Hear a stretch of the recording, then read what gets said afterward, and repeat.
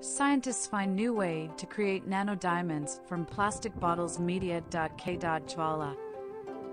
Scientists have discovered a new way to create nanodiamonds from plastic bottles that could lead to new applications in biomedicine, optics, and materials. In nature, diamonds are formed under very high temperature and pressure conditions.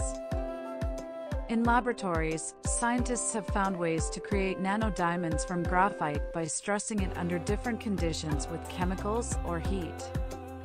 It is a challenge because the transformation between graphite and diamond is irreversible. So if you stress a piece of graphite and nothing happens, you cannot go back. These artificial nanodiamonds are very stable once formed, so they can be used for many applications across multiple fields of science, for example in biomedical imaging or as conductive probes for electron microscopy of ultra-small samples. But until now, creating them was not easy. In the natural process of turning graphite into diamonds, the carbon atoms of the graphite are arranged in sheets that then stack up into 3D structures. For the transformation to happen, the sheets need to be heated up to very high temperatures to break the regular structure of the sheets and to force those carbon atoms to jump positions.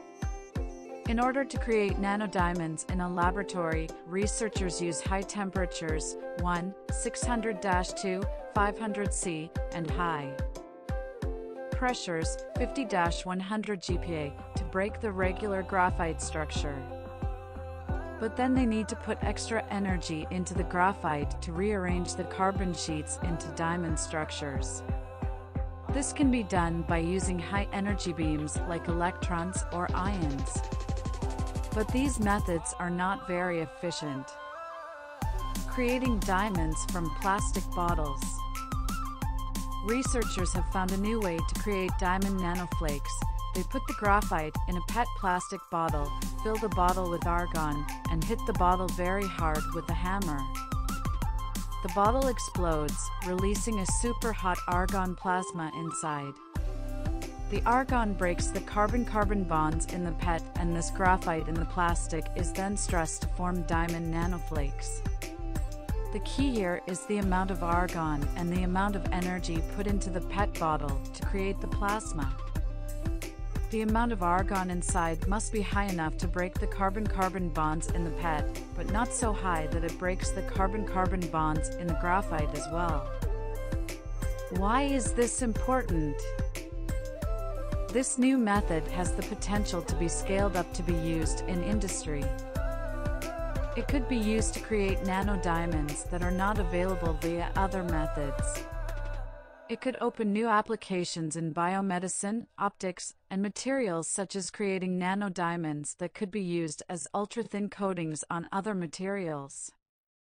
The researchers also found that diamonds can be created with different structures that have interesting properties. Nanodiamonds created via this method have a hexagonal structure. But they can also be created with a distorted hexagonal structure or a cubic structure with interesting properties. This new method also opens up new ways of controlling and optimizing the process. Limitations of current methods. Scientists have developed many different methods for making nanodiamonds. Each method has its own set of benefits and drawbacks. The new method for creating diamonds from graphite in PET plastics is particularly interesting because of the large amount of carbon that can be incorporated into diamond from one plastic bottle. This means you can produce lots of diamonds from a single PET bottle and process them into nanodiamonds with a variety of structures. However, the method for creating nanodiamonds from graphite in plastics is not straightforward. It is not easy to find the right amount of argon and the right amount of energy to disrupt the carbon bonds in PET while preventing disruption of the carbon bonds in graphite. Scientists are now planning to use this method to create carbon nanodiamonds with a variety of structures.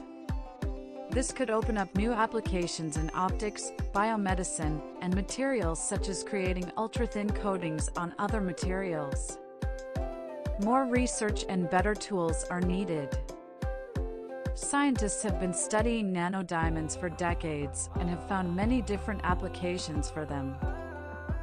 Applying nanodiamonds to new fields of research, such as medicine, requires new methods for creating diamonds with tailored structures. The new method for creating diamonds from plastic bottles could be implemented in laboratories across the world. However, this method is not straightforward. The researchers identified that this process is not quick and easy to do. It requires a controlled amount of argon, a controlled amount of energy, and a controlled amount of time to create diamonds from graphite in plastics. Therefore, more research is needed to find better ways to control the process and to optimize it. Conclusion: researchers have found a new way to create nanodiamonds from graphite in plastics that could lead to new applications in biomedicine, optics, and materials. The key here is the amount of argon and the amount of energy put into the PET bottle to create the plasma. The method for creating diamonds from plastic bottles could be implemented in laboratories across the world. However, this method is not straightforward. Scientists have found that it is not quick and easy to do. The researchers identified that this process is not quick and easy to do. Therefore, more research is needed to find better ways to control the process and to optimize it. Washington, September 4th. What occurs inside planets like Neptune and Uranus? To find out, a global group drove by Helmholtz Zentrum Dresden-Rossendorf, the University of Rostock, and France's Ecole Polytechnique led an imaginative examination. They utilized extreme laser blazes to concentrate on what occurred subsequent to terminating a laser at a flimsy sheet of essential PET plastic. Thus, the analysts had the option to affirm their prior speculation that precious stones truly do to be sure reign inside the ice monsters on the edges of our planetary group.